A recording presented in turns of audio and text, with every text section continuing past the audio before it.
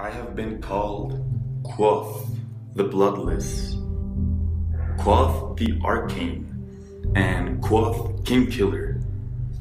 I have earned those names, bought and paid for them, but I was brought up as Quoth. My father once told me it meant to know. I have, of course, been called many other things, most of them uncouth, although very few were unearned. I have stolen princesses back from sleeping barrow kings.